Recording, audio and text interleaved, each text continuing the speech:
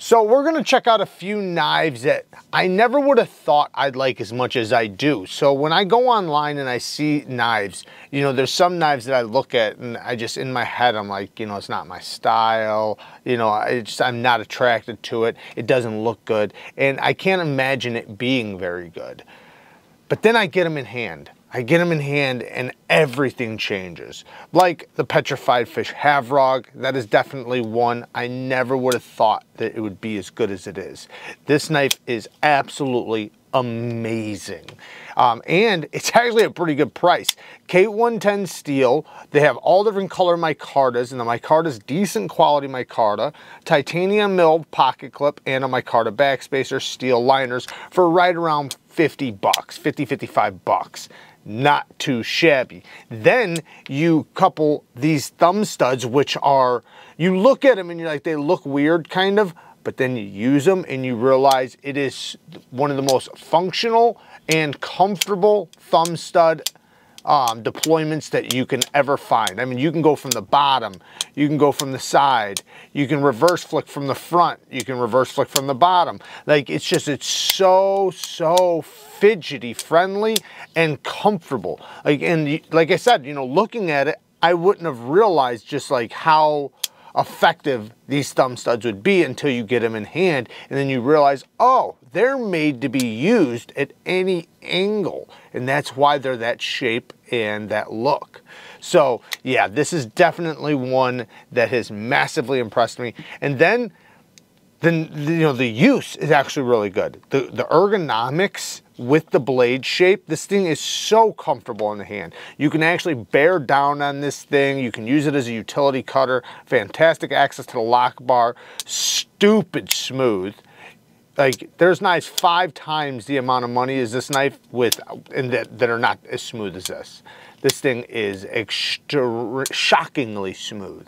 So yeah, that's definitely one. Now the next one is another one. You know, when I just look at it, I think it's ugly. Now, luckily for me, I had the privilege of trying the big one, which was the TOWSER K, so the KIZER TOWSER K.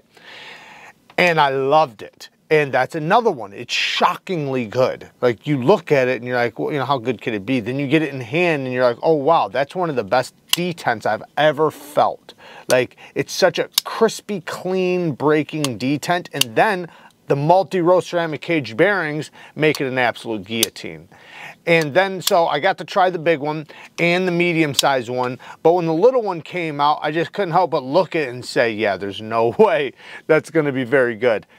Then, to my surprise, get it in hand, and it has all the same qualities as the big one. All the same qualities, from the ridiculously smooth guillotine action to the crispy, clean breaking detent of the thumb studs that are so satisfying. It's so satisfying to flick this knife.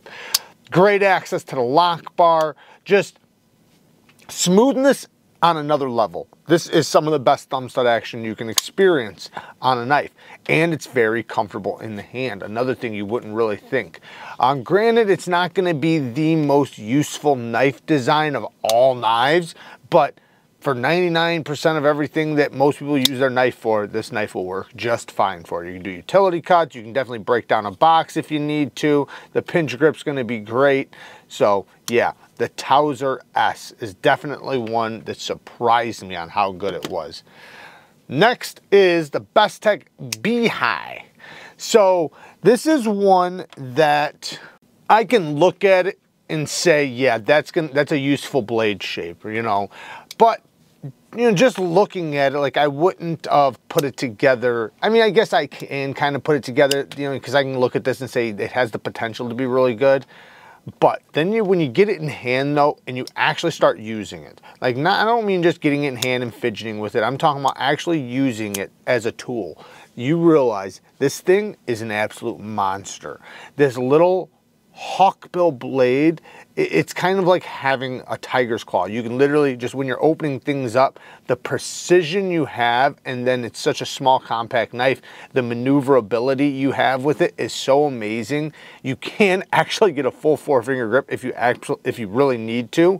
So if you did need to actually make a long cut, You can easily do that with this. But the primary cutting is going to be with that tip. And it is very, very effective.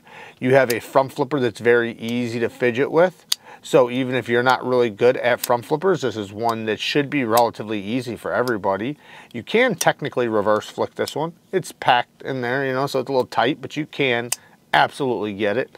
But this one, like I said, this is all about the use on this one, man. When you really get this thing out and you start opening things up and actually using it as a little tool, you realize just how effective a little hawkbill is, you know. So yeah, the BIHAI is definitely one I never would have thought I would like as much as I do. Next is the CIVIVI CLAVI. This is one, you know, I can look at now and see why it's so good, you know, but I never would have thought it had been as good as it actually is. I labeled this knife one of the most useful knives because, you know, if you consider the 99% of things that we use knives for, this thing excels. When you're talking about opening a package or opening something up or tracing something out or any sort of precision work, this thing it's so effortless to use this.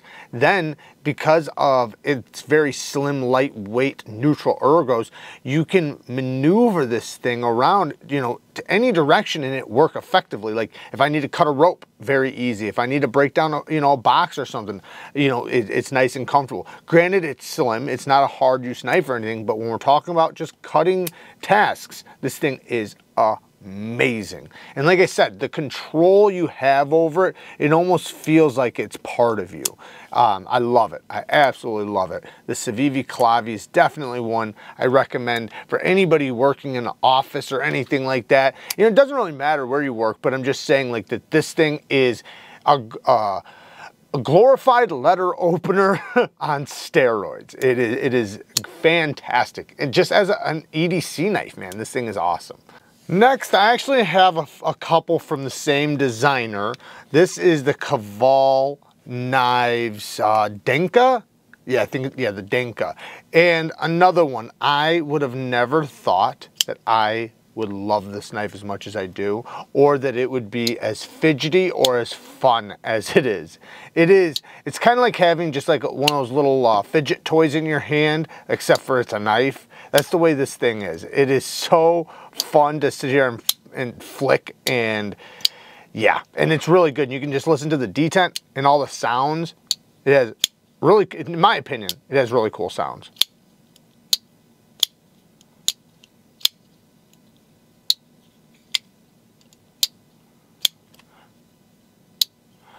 It does have a brushed titanium scales with a Damascus backspacer and thumb plate, square disc, if that makes sense. It is, yeah, it's really, really good. Like I said, I'm not going to speak about it too long. You know, there's not a lot to talk about. It has M390 steel. It is expensive. It is a little compact knife. It's very unique. You know, it does come in premium materials. There's no clip, so, you know, you do want to use a little sheath. I've been using this little Jack Wolf Knives one. This one, at least in my collection, is the one that fits the best. These are pretty cool because they come with the clips, so you can put it in your pocket, and then you don't have to take this whole thing out to get the knife out. You just grab the knife and pull it out. So that's pretty cool. Anyways, awesome little knife. Now, speaking of Taguas, who is the knife designer, we also have the Taguas Zetsu. So the Zetsu is by CMB. So we have the CMB made knives, Zetsu. Another one, absolutely way better than I ever could have imagined. Not just as far as fit, finish, action, not because that is definitely a huge factor.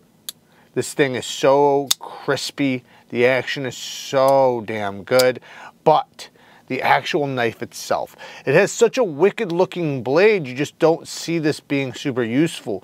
But even though it does Persian up, look at how low this tip is compared to the center of the pivot. It is very low. So to use this tip is like nothing. You can use it backwards because it's so pokey. Now it does have thick geometry, which actually kind of benefits it because if you were gonna poke it into something, it's actually gonna hold some strength throughout, you know, all the way out to the tip. So you can use it for precision And, you know, if you needed to jam it into something, you know, how it's kind of intended, you know, you can do that. I can reverse flick it, but I wouldn't say most people are going to be able to.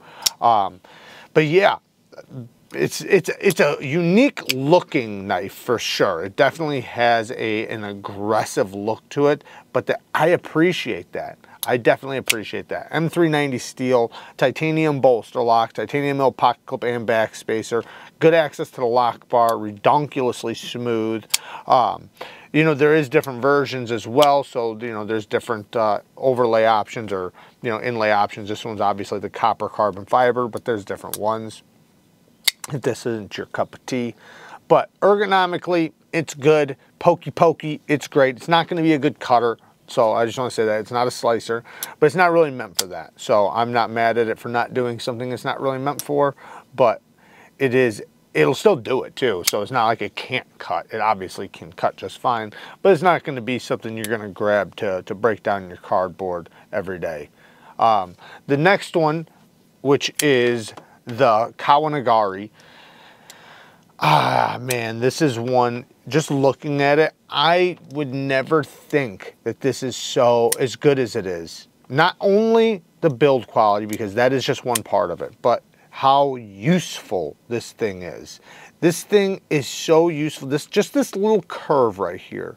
You don't, this little curve, it just pops into things. You can literally just like pop it into something and go cut right down. It's like having literally a tiger's claw. You know, you just tiger claw into something and yank, and it does the business. So it makes it to where it is so useful for the majority of things, and people look at it like, oh man, I'd hate to sharpen it. It's like, yeah, but if you're just using it for light duty, you're not gonna have to sharpen it very often. And, you know, get a round stone, hone it often, you know, hone it every couple months or something. You know, you can keep it going for a long time. You know, don't use it to sit there and break down your boxes every day or your recycling every day. But as far as just making a cut here and there, this thing will go for a long time before it needs to be sharpened. You know, it has M390 steel. It's, you know, pretty thick, but, you know, you can kind of expect that. But because it has these double recurves, if you do want to slice with it, it actually slices really, really good. It is a titanium frame lock with the inlay. There is different options, different color options. Titanium mill pocket clip and backspacer. Very fidgety, fantastic front flipping action. And like I said, the build quality is phenomenal. But where this thing really excels is when you start using it, if you actually use it. Obviously, it could just be a collector's piece, just something really cool in the collection, and I respect that. But if you do take it out and use it, I think you'd be surprised how damn good a double recurve blade is. A crisp blade shape. Anyways, work hard, stay tough. You know society's relying on you. Until next time, peace.